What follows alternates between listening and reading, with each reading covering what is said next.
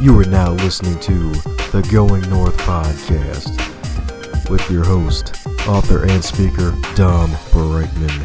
And every Monday and Thursday, you're going to hear the voice of a different author share their stories, expertise, and their struggles that they had to overcome in life to leave you inspired to get more out of your life. Be sure to not only listen to this episode, but share with others, connect with the authors, and always advance others to advance yourself. Now let's get on with the show.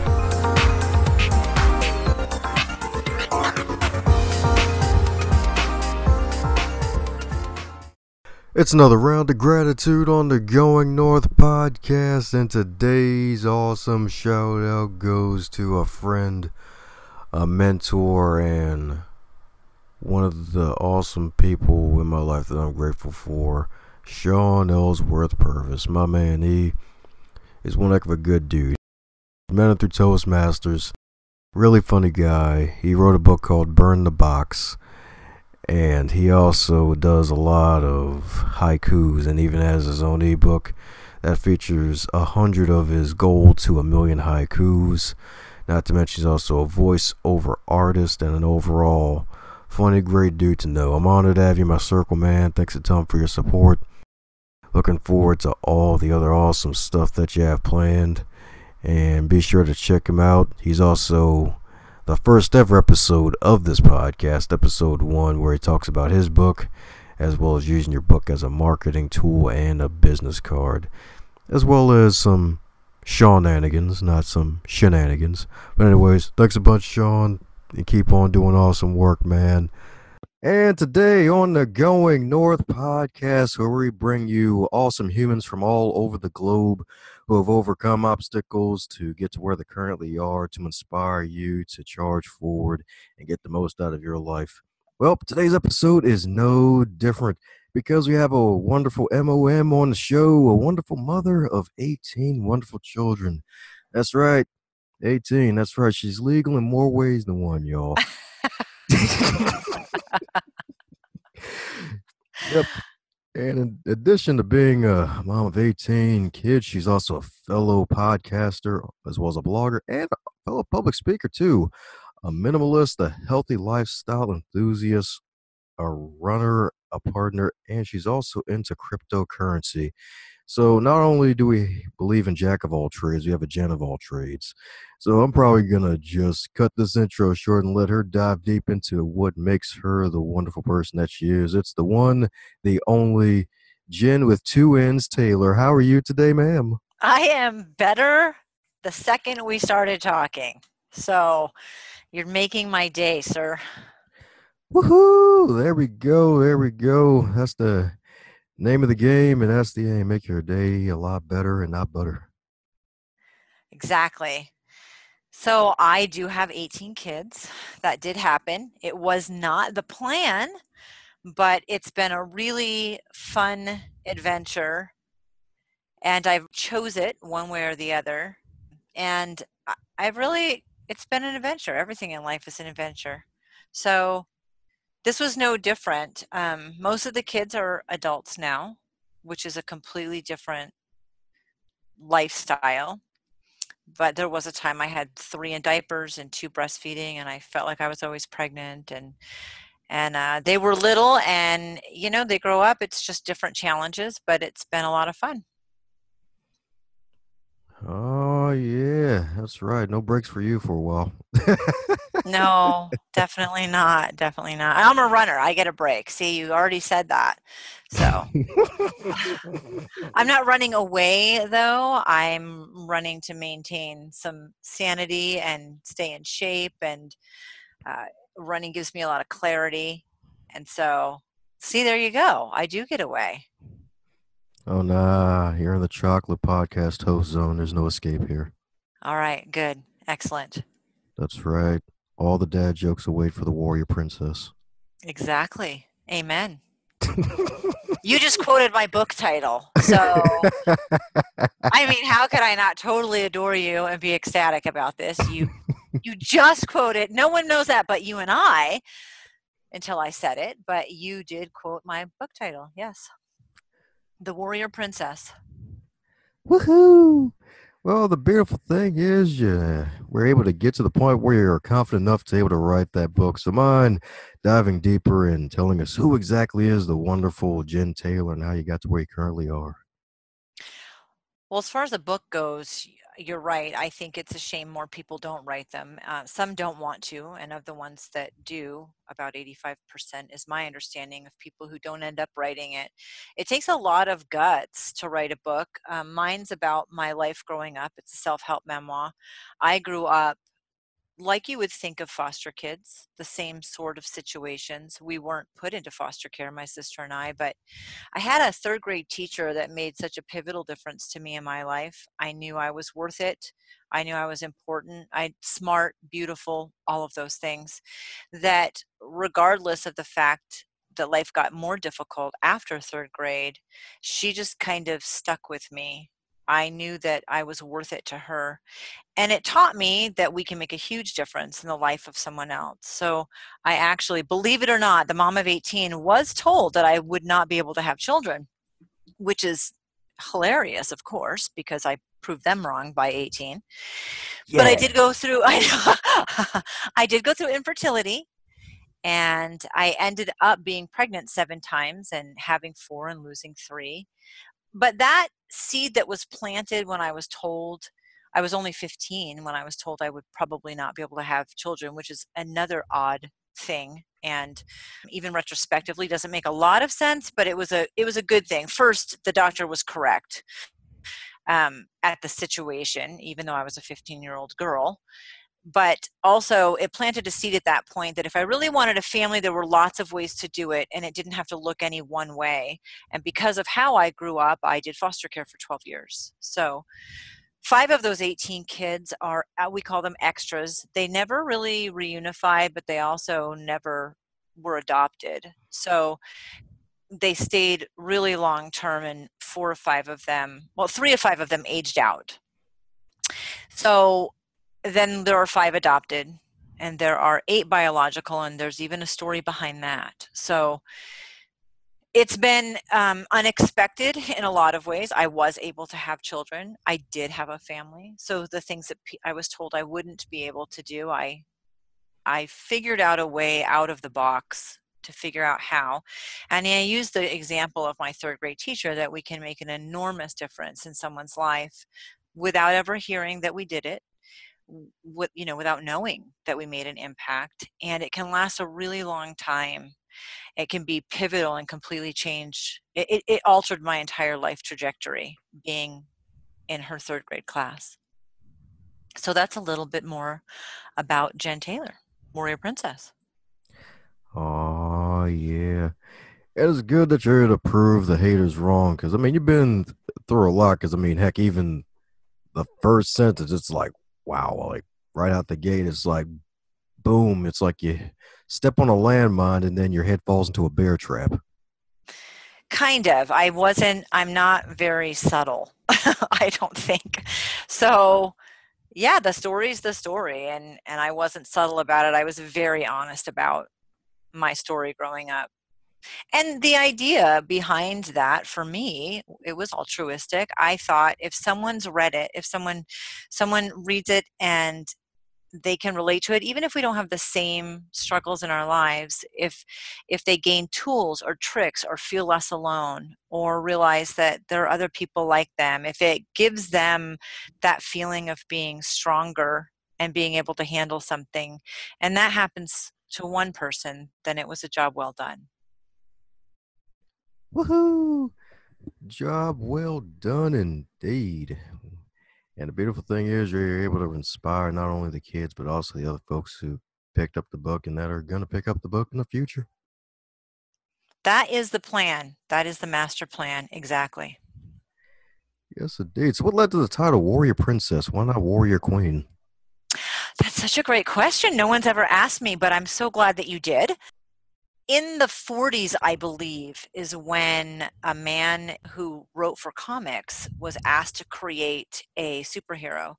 And when he was discussing this with his wife and telling him all the characteristics of this superhero and that this superhero led with love, his wife said she should be a woman. And Wonder Woman was created.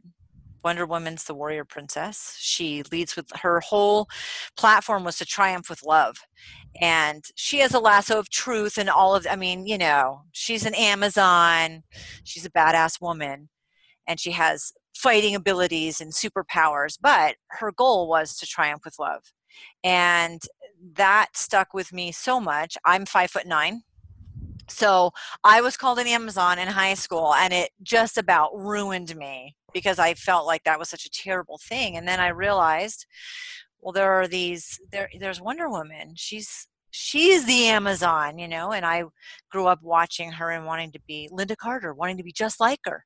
And so used Warrior Princess kind of as a platform from the example that Wonder Woman was, and how even when somebody calls you an Amazon in high school and your self-esteem is rocked, it doesn't have to be a bad thing. It can be a very good thing, because who doesn't want, well, I mean, you might not want to be like Wonder Woman, but I wanted to be like Wonder Woman. So that's where Warrior Princess came from. Yeah, I think I'd probably rather be Stevie Wonder than Wonder Woman. No offense.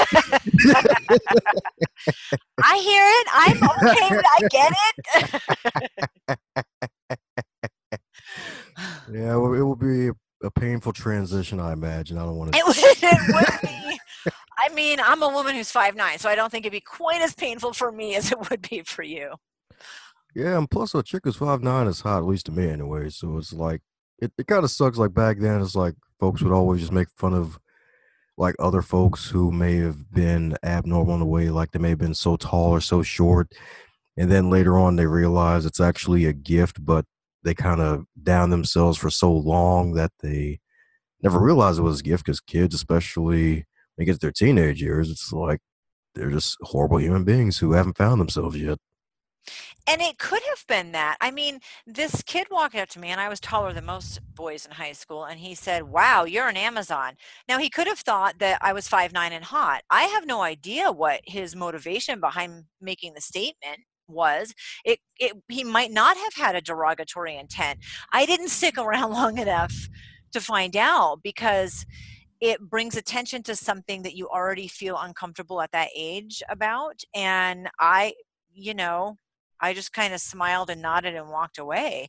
So his intentions could have been very nice. I have no idea. I think there are certain ages, and maybe all ages to some degree, where when someone says something to you, your reaction, that was my reaction. It wasn't about what he said, it was about how I felt. So he could have had the purest of intent. It could have been a compliment, and I would never know, because I reacted in shame and embarrassed, and it hurt my feelings, and that's me. So I think it's important to remember, I mean, looking back on that, yeah, it did hurt my feelings, but it wasn't because he was being directly mean. It was because he made a statement that I was uncomfortable about. And so, you know, when people are directly mean, it's much easier. Then you can just slash tires and beat them up and, you know, whatever you need to do.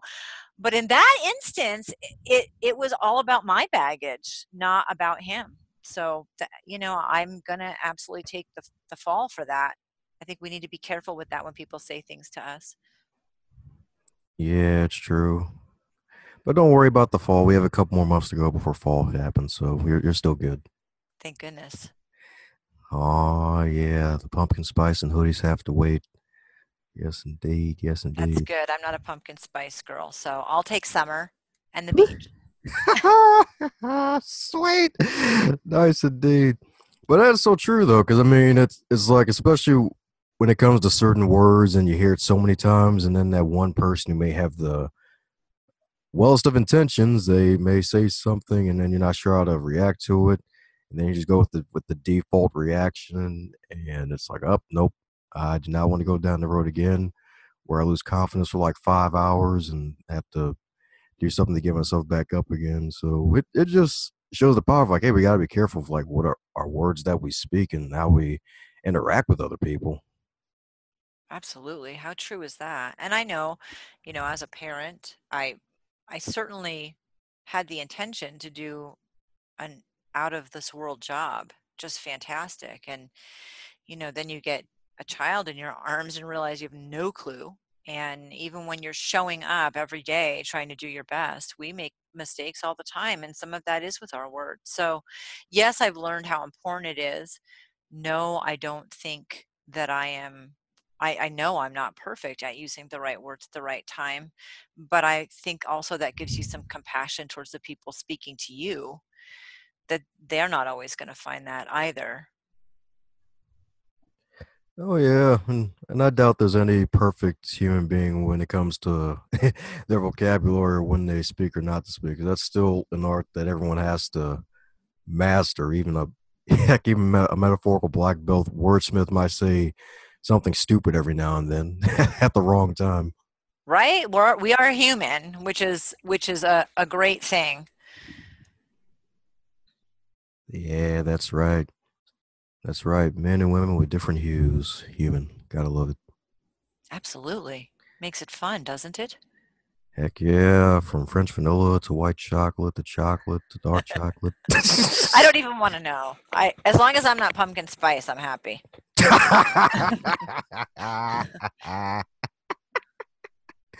Oh, man. Well, we'll go with bright chocolate then for you. All right. I mean, that's closer at least. Thank you. Thank you for giving me that one. I got the pass on the pumpkin spice. Oh man, that was another whole nother can of worms. Like, all right, how do we define pumpkin spice? Who gets that one? Well, we'll leave. I don't know. That's a podcast for another day. Yeah, that could probably be another topic if you do like a solo Jen episode. On today, we discover it's me, Jen, interviewing Jenn Taylor. That's right. We're gonna discover the race of pumpkin spice. I mean, I could do that. I could have a podcast episode. It's not my normal thing, but it would be a little bit different. So, See, there you go. Have one of your kids dress up with a pumpkin as a pumpkin head or something. one of them, hey, Gabby, I call her Pumpkin. She was born November 7th, and I was so hugely pregnant on Halloween that year.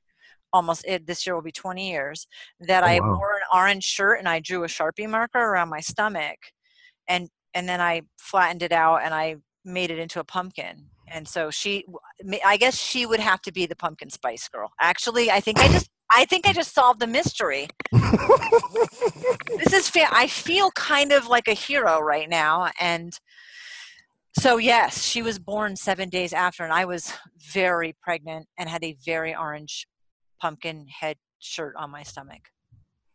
Now I'm Ah. gonna have to find that picture and send it to you on a LinkedIn message. Or so, like, see, it really happened. This is for real. Looks like my tricks and treats came early. This is great.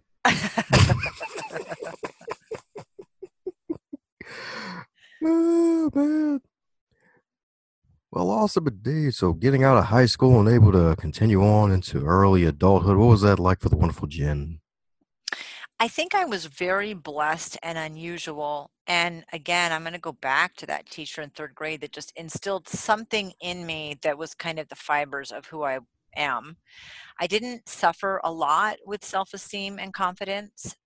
I was okay having conversations where maybe I didn't want to be right all the time. I didn't think my opinion was always the way things should be. I was pretty open about that, but I liked to laugh a lot and I liked to have fun.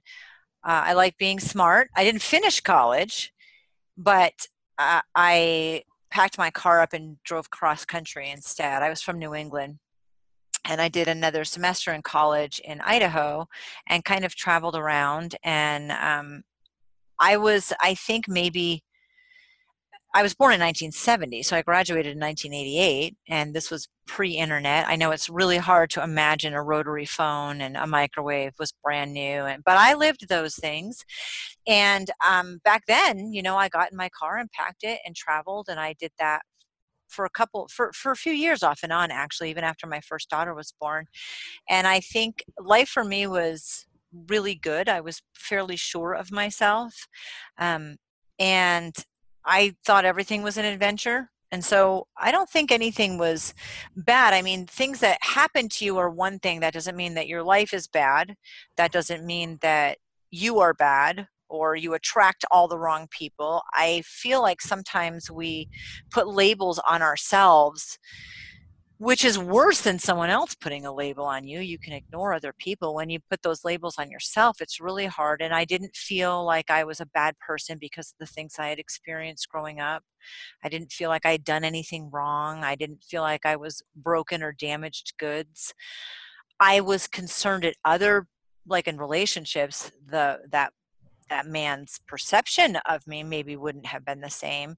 But I had pretty decent self-esteem and confidence, and I tackled everything that it should be a fun adventure, and I think that was a blessing. And I was lucky to have people in my life, despite the things that happened that were bad, or the people that were very negative, or the struggles that I went through. And you're right, they weren't little, they were pretty big.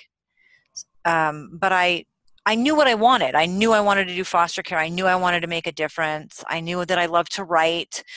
You know, and you kind of take that with you, and life hands you things, and you choose things, and you kind of just roll with it. And I always believed that there was a plan B, and that things, you know, could work out in the end. I'm like the eternal optimist. Like, there's always a plan B. We'll figure it out.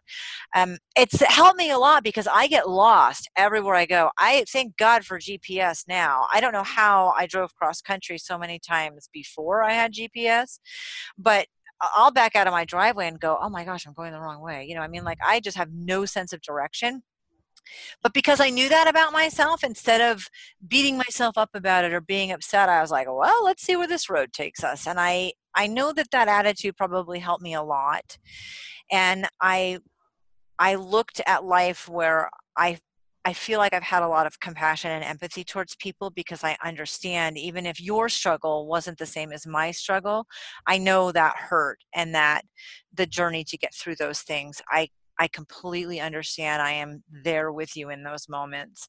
And that helped me in foster care. Not only had I gone through pretty much every experience that a foster kid goes through, I had gone through it, so I could relate to those kids. But also, I had a lot of compassion and empathy. Like, I get it, I feel you. And that probably followed me into lots of other things in my adulthood, and the way I work with people, and the reason that I wrote the book. Like, wow, maybe I can help one person. Someone took the time out of their life uh, to help me, to make a difference to me, and for no particular reason, but I was worth it to them. And so why wouldn't I want to do the same thing that she made me feel like that? I mean, imagine if I could make someone feel like that. And I think I graduated high school, and I had, you know, good confidence, and I wanted to go on all the adventures. And so I kind of did. And I did the things that I wanted to do. I think we can manifest a lot of what we want. I also looked for people that were more like-minded like that. You know, when I met my now ex-husband, I mean, he knew from the beginning I want to do foster care, and I'm not sure if I can give birth to, I had one daughter, but I don't know if I can give birth to more kids. And I've already been through infertility, and I don't want to go back. And you know, I think I'm real upfront and honest, maybe a little too boldly sometimes, but that definitely allowed me to manifest the things in my life that I wanted, like doing foster care and having a family. And, you know, that no doctor's going to tell me that I can't. I just need to figure out a different way. That just has to look different for me. And so that's a huge part of my personality. And now, you know, kids are getting bigger, and I stopped doing foster care, and I'm not, 18's it. I've tapped out. I mean, everybody's probably like, thank God. I mean, tap out already. Um, No, don't give up. Go to 21. you know, Don't stop. I already know if I got the right call. There's so much where you go with your gut. I'm big on being intuitive and listening to people. And I said no to more foster kids than I said yes to. So although this family is huge, it could have been anyone who does foster care knows it can be off the charts huge if you just can't take everyone. I had to feel like these kids should come into my house. It was an intuitive thing. That's where I came from it. I came from it from a place of intuition, and that it felt like the right fit. And the other thing you have to be open for that I didn't see till later, but which is okay, is that people will say things like, "Oh, you must have made such a big difference to those kids," and "Wow, you have a big heart." And I I want those things to be true. I hope I did make a difference to the kids, and I think I do have a big heart. But they make way more of a difference to me than I could have ever made on them. And that I think was unexpected in the beginning, because in the beginning I thought, oh, if I could just make a difference to other people, if I could be a public speaker and share my story and make people feel empowered, if I can share my book and people feel not alone, if I can take in these kids and make them know that they're loved and worth it. But you don't realize the backlash in the other direction. And I have definitely been blessed far more than I've ever given. And that's a beautiful thing. A beautiful thing indeed. A beautiful thing indeed. Yes, indeed. A Jenn of all trades. I see. I'm gonna have to. That's going on my LinkedIn profile now. The Jenn of all trades. So I'm you just surprised no one said it sooner. yeah. Nope. Nope. Never. You're the first one. Oh, yeah, that's right. The chocolate wins again.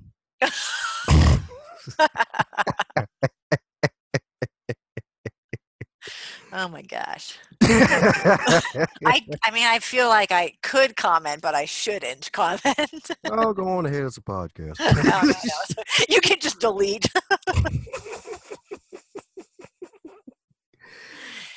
Yes, indeed. I know Listen, you have some of those same thoughts and feelings. I'm guessing. I don't want to project that onto you, but I think knowing the little I do about you, you want to engage with people. You want to create laughter and memories and build people up. heck yeah, because I mean, everybody's got a bunch of bricks that they're carrying around with them. It's like, all right, are you going to finish this wonderful cathedral that you are, or are you just going to stay as a 1 foot tall brick wall? It's like, which one are you going to be? Exactly. And I want to be connected with people that bring value to my life because I'm still selfish and I want that. But I want to do the same and bring value to other people's lives too. And you think, geez, if we could have this collaborative effort just a little bit and make a difference in people's lives and they wanted to pay it forward, how much different would the world be? Heck yeah. And the most powerful thing is the fact that, I mean, people are valuable already. It's like they just need folks, kind of like your third grade teacher. She saw value in you that you needed to share with others, and she sowed seeds and planted seeds to help you get closer to realizing your own power. So it's not only just about the whole adding value, but just showing people that they already have value to bring to someone else. Okay, chocolate did win again on that one.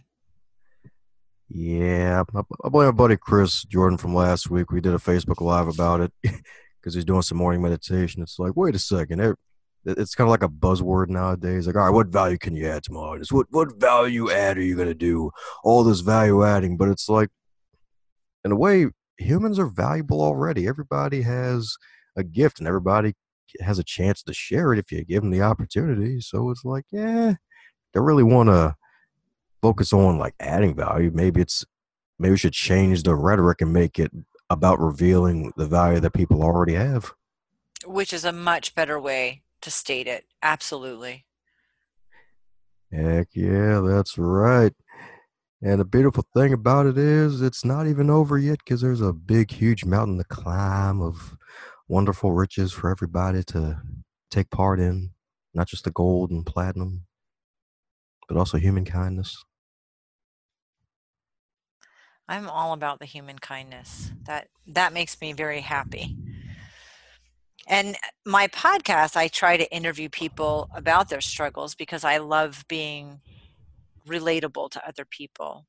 I've never experienced an eating disorder, but but other people have. And so having somebody on who's willing to talk about that and share that, again, letting people know that they're not alone, that other people understand them and have been through their struggle. And then it's great to share the tips and tricks that helped get them through that struggle or still helping them get through that struggle, and how they are paying it forward today. 100% of entrepreneurs that I have interviewed, their business was born as a direct result of the struggle that they've gone through. And I find that so fascinating. I love that information. And I think it's so fantastic that if you're an entrepreneur and you have this business, whatever it is, making t-shirts with positive sayings, or being a coach, or running a physical therapy, it can be anything, but they did it specifically with intent to give back in a way that came from the struggles that they've gone through and the things that helped them. And I love finding those connections in people and then giving that information out for others to be able to use. And it's so empowering. It's empowering for the person who's willing to share, and then it's empowering for the people who are listening that can build on all of this information in their own toolboxes. Heck yeah, that's right. The wonderful mom of 18 has got herself a toolbox, baby. That's right. The warrior princess got a lasso and a toolbox. This is going to be great. I'd like to get a tool belt with suspenders and have the lasso. I think we can get a whole thing happening here around that, and that would be perfect. Heck yeah, we got your Halloween costume ready already. This is great. I think we've got it pretty dialed in, pretty close anyway. Yeah, instead of home improvement, it's pain improvement. See, there you go. I just need to have a couple more conversations with you, and you can rebrand everything and come up with my Halloween costume, which is way better than the pumpkin that I did 20 years ago. Much better. I'm making progress at this point. At the rate we're going, this episode might be titled Pumpkin Spice with Chocolate. Maybe I like pumpkin spice. If you added the chocolate, I mean, I will happily go that direction in some way or another. Yeah, don't worry, it all leads north. Yes, it all leads north. That's right. Yes, indeed. And that was kind of a powerful statement you said earlier, too, about how entrepreneurs are kind of started from a place of pain in a way and trying to like improve it, or just finding a need and filling it. Heck, that's probably what led you to getting to where you currently are. It's like, hey, I got some mouths to feed here. Exactly. Well, yeah, absolutely. I knew that about myself. I knew I took my struggles and my wins, my successes, my third grade teacher, you carry those with you, and my years of foster care and raising kids and going through pretty much every struggle you possibly can imagine. I'm sure they'll come up with a couple I haven't imagined. I'm not giving up on that yet, but you go through all of these different trials with the kids that I've had, and then I thought, well, how can I continue to give that back? And absolutely. So I knew my business was born as a direct result of my struggle and a way to give back in a way that made sense to me, that I was comfortable with in my personality. And it didn't occur to me at the time that other people were doing the exact same thing until I started interviewing people on the podcast. And all of a sudden, the light bulb, I thought, holy cow, every one of them has started their business somehow or another as a direct result from their struggles and wanting to give back. So they have taken their pain and they have paid it forward in a positive way. It is just one of the most fascinating things ever. I'm in love with finding out that information about people. And I think a lot of us do that in different ways. Even in a society where it's hard not to get sucked into having a bad day, or getting mad because you got cut off on the highway, or the person at Starbucks messed up your pumpkin spice. No chocolate. Yeah, And to stay facing north, the north is the guiding star. It's Sinusura. And to keep that positivity, there are times in life that's tough. Oh, definitely right about that. It is definitely tough indeed because like you got all these random shiny objects just showing up out of the blue. It's like, oh shoot, gotta stay focused, and then you get on the side quest, and like, oh man, how do we get back on the main road again? Yeah. Tangents. See, but that can be adventure too. The tangents can be adventure if you have the right attitude, but you have to have the right attitude for that. Oh yeah. Then you get to the right altitude too. Are we going to go Zig Ziglar? Oh sure, why not? I'm a big fan of him. I'm pretty sure you are too, since you said his I name. well, you just said altitude, and he's got a saying, and now I'm racking my brain to remember it exactly. I'll think of it. I will think of it. But you just said altitude. Okay, your attitude, not your aptitude, will determine your altitude. There we go. Woohoo! Woohoo! You gain 10 experience points. Thank you. Thank you very much. I've gotten to level 2. Yay! Wait a second. I thought it was high for you. It should be. Good grief. Level 1 was really long. Must have restarted the game again. I get something. I lost all my lives. I had to start over. Doesn't that stink? Your attitude, not your aptitude, will determine your altitude. See, you said the word and it triggered Zig Ziglar in me. So there you go. That's right. The legendary Double Z himself. R.I.P. as they say. Exactly. Man, I'm so glad he recorded a lot of his presentations. Good times. Very Good good times. times. Very good times. And Google searches him. So there you go. That's right. Gotta thank the Googs. Exactly. Well, and speaking of Googs, it probably leads to goggles that you use to read some fabulous reading materials. Mind diving into a few of your favorite books that have inspired you to write your own or some that you just read for fun or inspiration? You know, when I was a kid, it was The Giving Tree. I still have the copy on my bookshelf, and I'm a minimalist, as you mentioned, so I don't have a lot of books, but I have the original copy of The Giving Tree and the original copy of Are You My Mother? I know those are kids' books, but they can still inspire you. And I think other things. Um, there's a book called Wear More Cashmere Hmm. that yeah, right. I'm going to throw one out there you've never heard about. Wear More Cashmere. I got it for Mother's Day 16 years ago, probably. And it's by a woman named Jennifer Sander, sorry, no S. Oh, And Wear More Cashmere, 151 Luxurious Ways to Pamper Your Inner Princess. Here I am giving a shout out to my twin Jennifer Sander here. And I think a lot of us forget to be kind to ourselves, and self-care is a little bit overused at this point, and I think we've kind of gotten lost in what that means. But it's 151 things you can do, and it's directed towards women. She's got like chocolate pudding recipes in here and all kinds of ideas, like come up with your alter ego name. Yes, I have one. Thank you for asking. um, this book was so fun.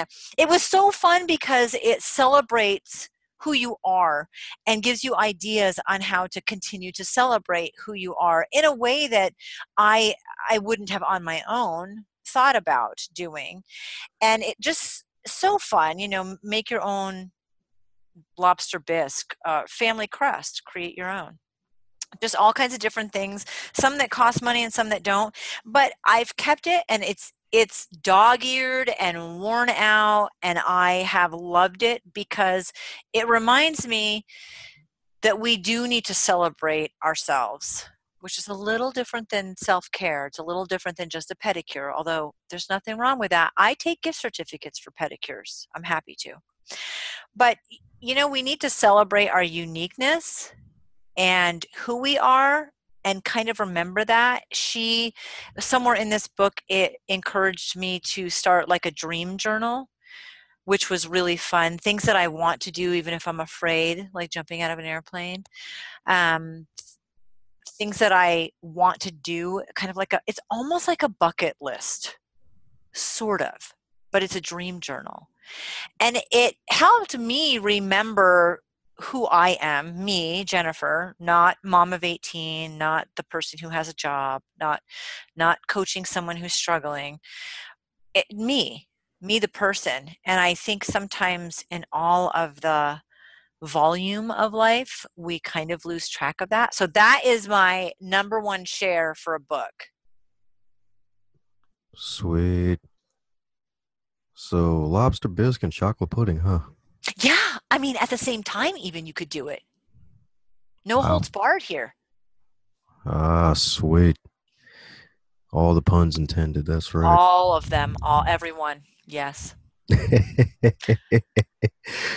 Are the recipes analogies for anything else, or are they just straight recipes for the actual meal food item? There are recipes for the actual meal. It's just ways to pamper yourself. And so she gives suggestions. And when she suggests something like lobster bisque, she accompanies it with a recipe.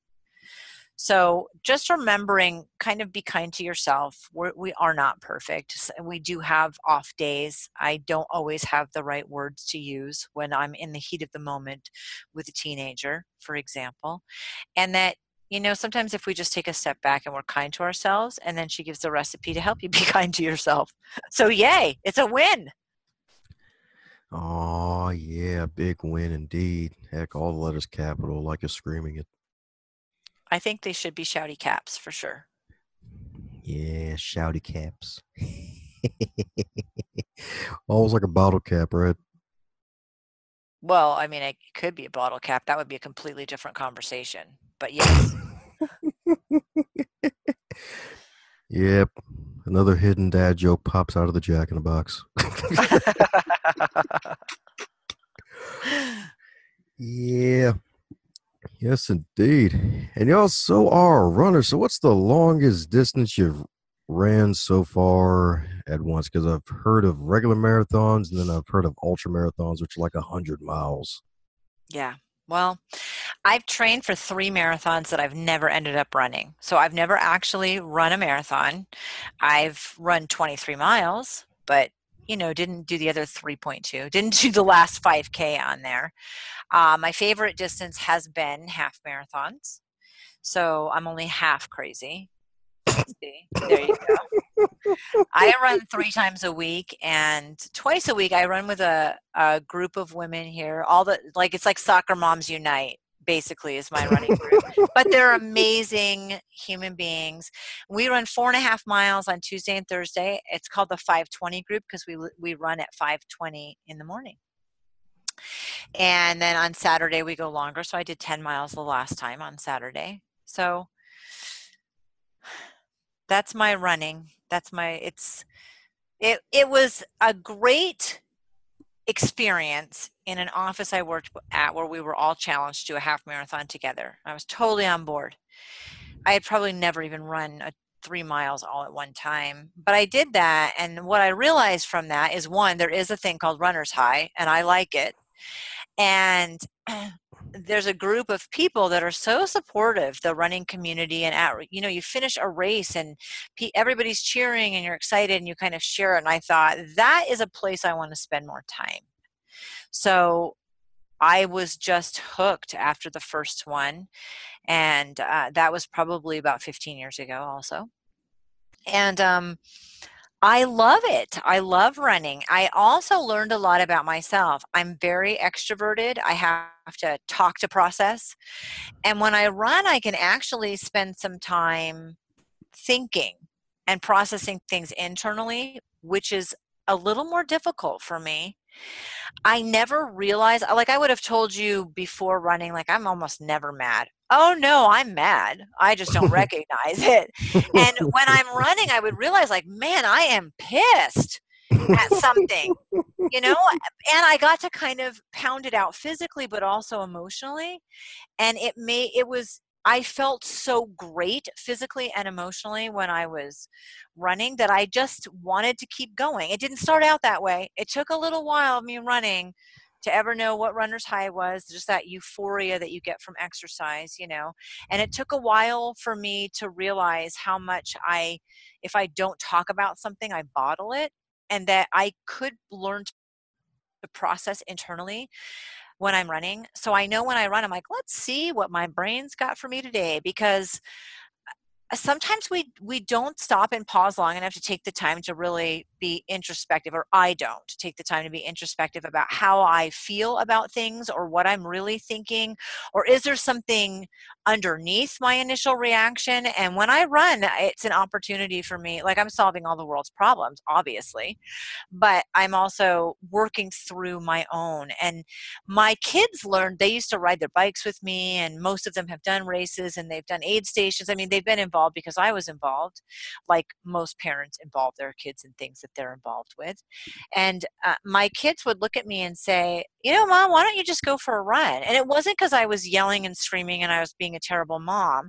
It's because my kids, I allowed them to recognize the fact that it kind of sets things a little right. It gives me more clarity. It gives me a little breathing room, just enough, even a couple miles, even 20 minutes, that I come back a much better version of myself.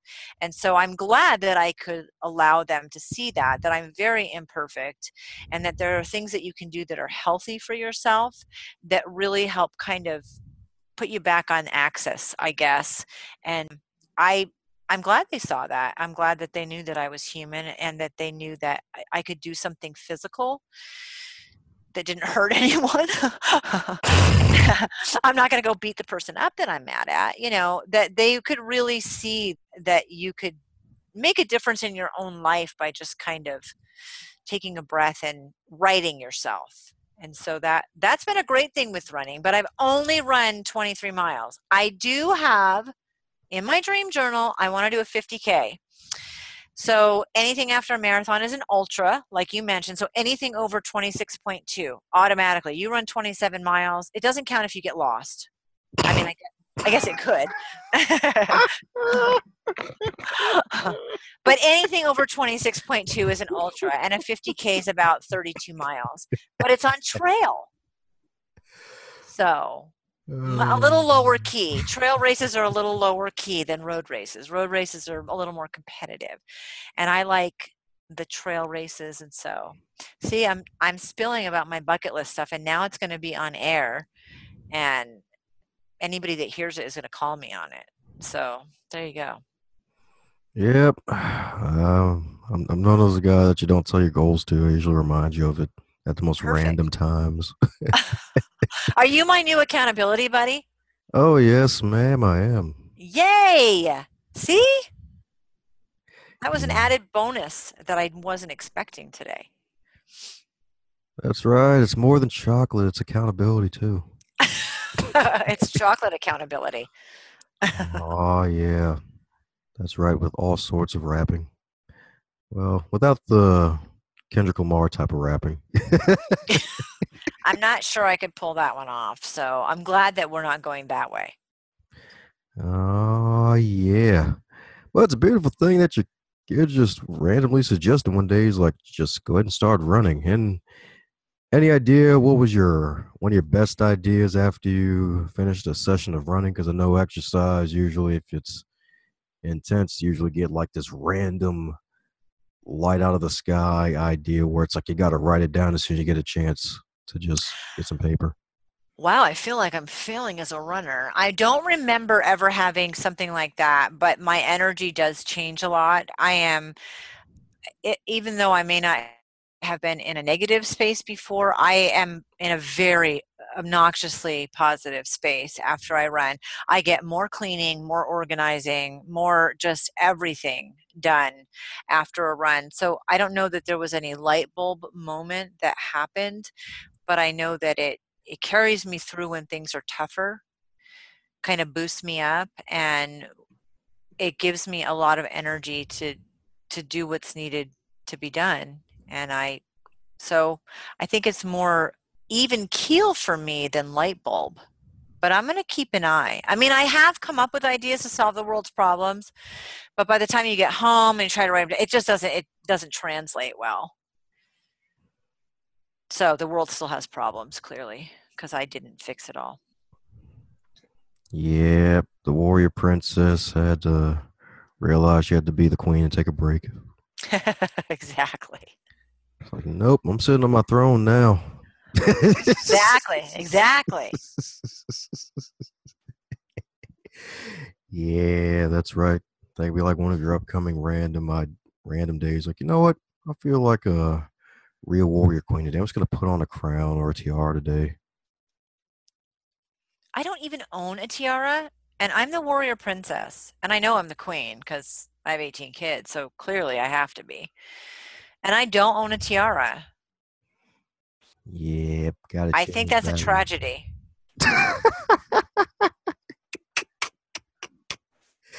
Yeah. No, maybe not. I need to at least borrow one to take some pictures in it. So, you know, it seems like I own one and it belongs on my head. I need to do something with the tiara. I'll probably end up going to the kids section of Walmart and finding a toy one, and that's what I'll end up having, but that's okay. Heck yeah. There you go. It'll make for a great post.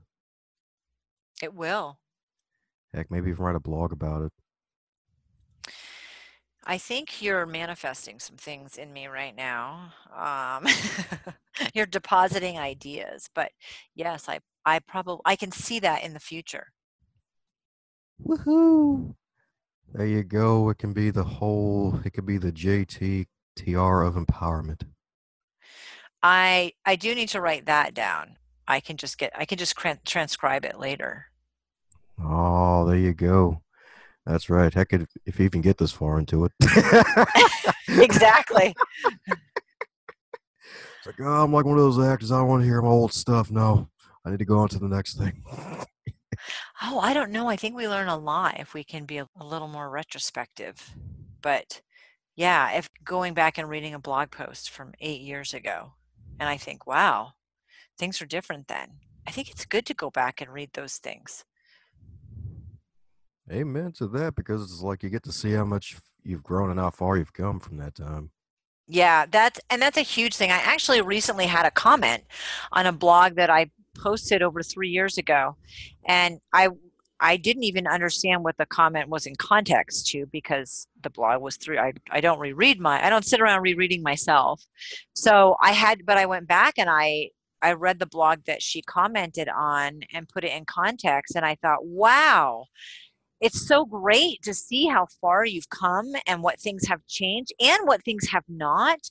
And do you want some of those to change, or are they good the way they are? So I think it's important to go back and look at things that especially when you're a writer, things that you've written in the past that really drove the point home that I could see where I changed and not changed, and do I want to alter any of that? That was a really exciting example for me, actually, to a reminder, I guess, to every once in a while, we're looking forward so often. We're so focused on looking forward and the goal and the next thing and tomorrow and tonight's Friday and it's the weekend. And I think sometimes pausing to look backwards is super important. And I did that for my book. So anyone who goes back in any timeline way takes the time to do that, which was life changing for me. But it was really important. And also that something that I wrote 3 years ago that it was just a blog post, a little blog post that I had done made a difference to somebody today. That is empowering. That's huge. That's the difference that you can make with people. Oh yeah, it's such an amazing thing. And heck, if you write another book today, you'd probably be like, man, it's like, and you compare like today's book with like the past book, and it'll be like, man, it's a completely different thing. It's like the 2019 Jen can kick the 2016 Jen's butt. Right? And you want that. You you definitely want that. And I think that that would be the case. One thing I would love to share, when I wrote the book, it's a lot of tough stuff. And tough stuff can be hard to write. I had to dig deep to get there, but I think I had processed my own pain enough that it wasn't hard in the sense that it was emotional and I was crying and I had to relive it. It wasn't like that for me at all. The toughest thing about writing my book is that if it was a negative person, I didn't use their name. But if it was a person who had been positive in my life, then I wanted to use their name. So I found them. Most of them I was in touch with loosely. They're kind of peripheral in your Facebook friends, but you kind of keep track of them and you know them and you're sort of in touch, but it's not, well, we didn't talk every day. And I reached out to every one of them. I think there were about 14 people that I asked permission. And when I asked permission, every single one of them said yes, first of all, but also I would write that section of the book about them, and then I would copy just that section and email it to them. And I wanted to make sure that first of all, it was my story, so it was my perspective. So I wasn't asking, hey, is this right? Do you want to add anything? But I did want their perspective of the same situation. I found that to be fascinating. What I didn't realize would happen is that I would spend days. The boy I dated my entire junior year of high school, and we broke up, and it broke my heart. And I spent 3 days on the phone and messaging him.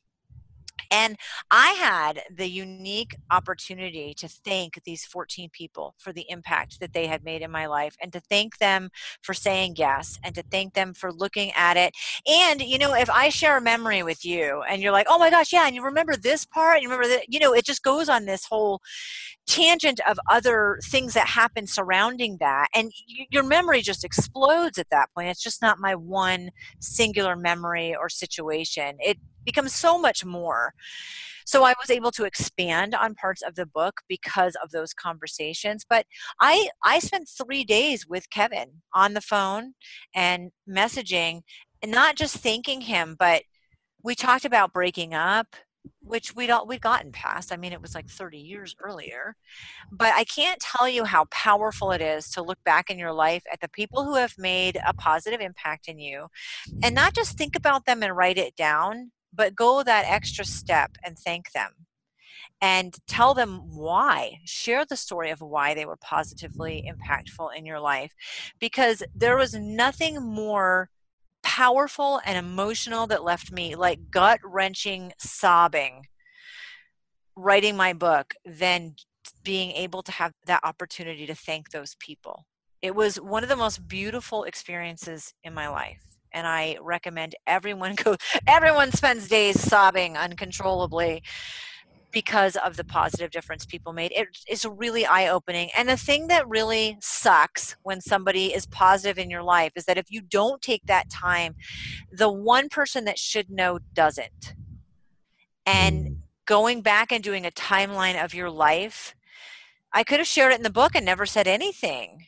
But how much would we have all missed out? And I never thought, I thought, I want to ask their permission and just say thank you. That was my goal. It was a very simple cut and dry. It was not a simple cut and dry. The process was not. It was 14 people and gut wrenching, because that is the person that needs to know that they made that difference in your life, and that's the person that needs to hear thank you, and that's the person that you should be sharing that memory with.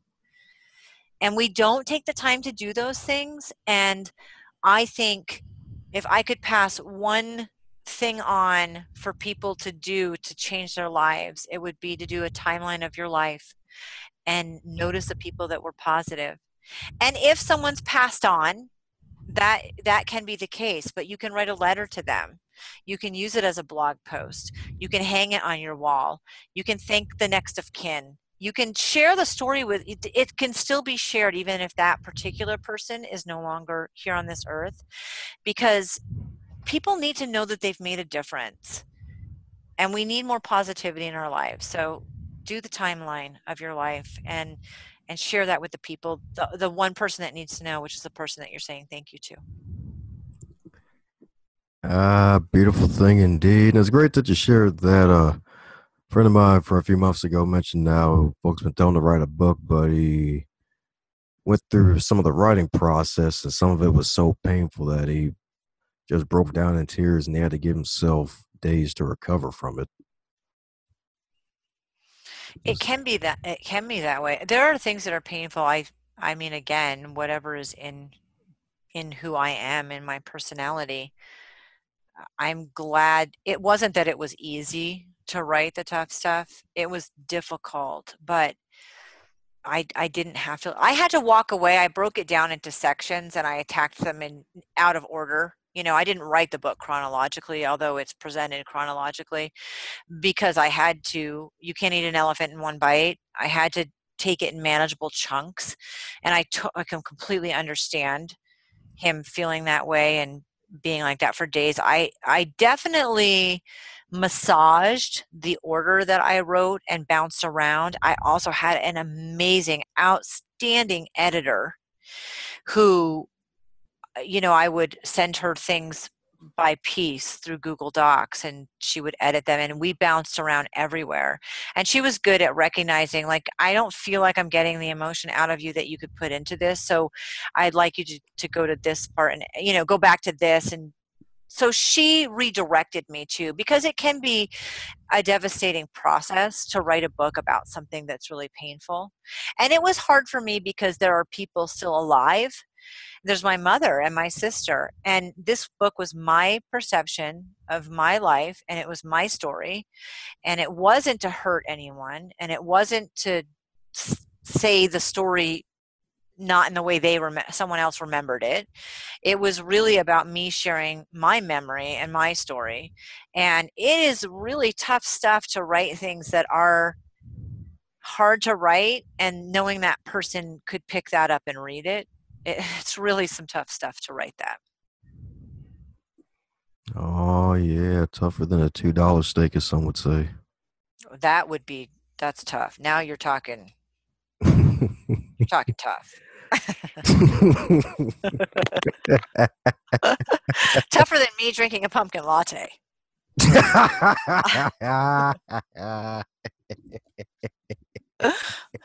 And that's really tough. They're disgusting. So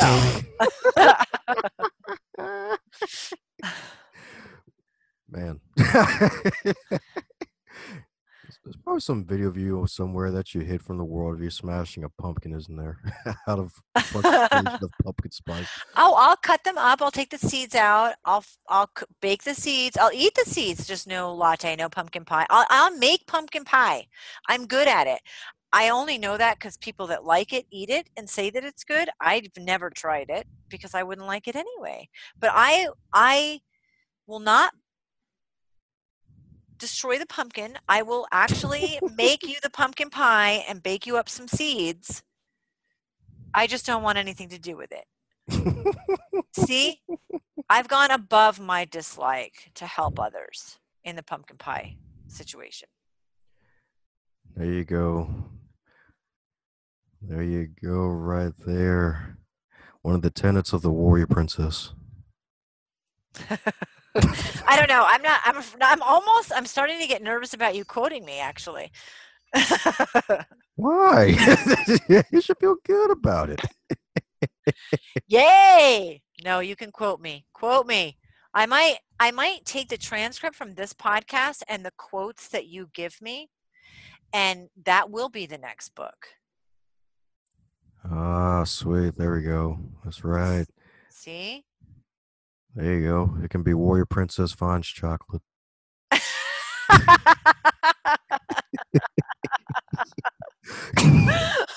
I wasn't going that direction with the title, but now that you mention it, I mean, there's no reason not to, right? I mean, heck yeah. I was like, heck, I got a buddy of mine. He has a book he released a few weeks ago called Life Lessons from the Trailer Park. White trash wisdom from everyone. So it's like, heck, why not, right? Oh my gosh, I need to buy that book. Yep, I'll definitely email you the link. It's fantastic. Fantastic. Wow. I just think if you have knowledge inside you, even if it's trailer park knowledge, and you have the ability to share that, why wouldn't you do that? Because other people aren't, like, you're not, people aren't challenging you for that title, right? Heck yeah. It's like everybody's owning up to something, but not that one. No, I mean, I'm not sure that I would have. So kudos. That's right. Well, the beautiful thing is that you have so much knowledge and wisdom.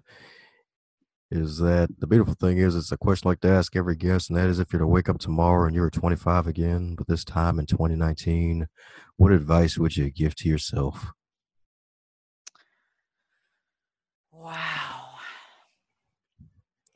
No longer a cougar. Sorry. Let me stop. Shoot. Well, that's the first piece of advice I'd probably give myself. Like, don't discount being a cougar, which I have never done. I've never been a cougar. Well, I mean, Dane is 4 years younger, but you have to be like 15. See, I never did that. In my moments of being single, I didn't capitalize on that. That's distressing almost. So, I think I would give myself the advice that I am so much more than I think I am, and that there is always a plan B. This too shall pass. And I to be a little more kind to myself. I would definitely gear up on what was to come in relationships, in things that happened physically, how to be able to manage those a little bit better. But I think just I would tell myself to embrace myself more than I did and run with it. Oh, yeah. That's right. That was a great callback pun right there. Just run with it. Wow, that is true. Woohoo. Well, anything upcoming for the wonderful Jen? I'm pretty sure you got a lot of things in the metaphorical pot cooking. So, anything else upcoming for Jen? What's next for the wonderful Jen? A new book, we're expanding the podcast, world domination with kittens. Wow, that one again, not on the list. I think I'm not going to add that one. You've given great suggestions and some direction, but I'm going to not do the kittens. Um, Next on the list for me, I love the podcast. I absolutely love interviewing. I really enjoy being interviewed. I just love the whole platform. So I will keep on keeping on. I'd like to build it more, my audience, of course, like you always want to do. And I did public speaking off and on for 30 years. A lot of it was about foster kids, and which I loved, and I really miss it. I miss it enough, and it's a tough thing to do, to find places to speak that really are a good fit, where people are like, yes, we want you, come to our stage. And I think as far as the next big thing that I don't talk about but is percolating in the background is that I've really missed public speaking, and I'd like to do more of it. I believe, like the podcast, you can reach a greater number of people, and it's more interactive, and you can meet people, and I've missed it a lot. So I would really like to focus more time and energy on getting back into doing some speaking. And book 2 is always in the works, although there's nothing set about that. I've started a couple and it just hasn't felt right, but I know that that will happen. I'm going to keep doing the things that I love, the YouTube videos, the podcast, writing blog posts, you know, doing all the things that I think are fun and awesome. And I would love to see more growth in that. And then, see, I just let you in on another secret on public speaking. You're getting me to spill. That's right. Spilling all the beans in chocolate pudding. That's what I'm talking about. That's beans and chocolate pudding. Okay. Yep. That is a bad bathroom moment later, but yep, spilling all of it. Heck, Absolutely. heck, spilled milk too for the fun of it. Sure. I mean, we might as well throw that in there. We got beans. So it's not like the milk's going to ruin the recipe at this point. Unless you're making lobster bisque, right? Yeah. I have a recipe for that, just in case. Ew. Well, beautiful for the wonderful folks who want to keep in contact with you and all that you're doing. What's the best way to reach out to the wonderful Jen with two N's? Well, you found me on LinkedIn, so that's always a possibility. My website is mom of 18, and it's the number, momof18.com. All my social media links are there. Everything you never wanted to know about me is either there or on this podcast. And I love connecting with people. There's no question that I will ever think is stupid. I really appreciate conversations and connection. So whether it's Facebook or LinkedIn or the website, just jump on and reach out and comment. Yes, I would love to have you as a guest on my podcast of talking about your struggle. Yes, it is of value. Yes, you are perfect the way you are. Don't second guess yourself. Just jump out and get in touch. That's right. More ways than one. That's what I'm talking about. Indeed. Oh, it was a pleasure having you, Jenn, on the podcast. One of the more funner conversations I've had on the show in a while. Heck, me even have you back on again as you get close to book number 2. Absolutely. Heck, maybe if you get in on one of them co-author projects too, that could work out too. See, I haven't explored that much, but I think it's a great option. Woohoo! So you and I can write a book anytime you're ready. Yay! There we go. 2 I'm live happy. crew. That's right. Yes, indeed. Thank you so much. It's been an honor to be on the podcast. Oh, my pleasure indeed. My pleasure indeed. Any parting words for the folks still listening? Well, they better still be listening. Yes, put it out there. It's worth it. Just put it out there. Yes. The answer is always yes. Write the book. Put the blog post up. Do your before and after pictures. Whatever it is you're struggling with, do it. Hey there, you superstar. Thanks a bunch for making it this far in the podcast. Hope you really enjoyed it. Heck, if you made it this far, that means you really enjoyed it. Be sure to shoot the guest an email or head over to the social media pages and leave them a nice response that you heard them on the Going North podcast, so that way they can continue to be inspired to do great things. And be sure to share this podcast with others that you think would enjoy it as well, because we want to inspire as many people as possible to live their dreams, embrace them, and to do something positive.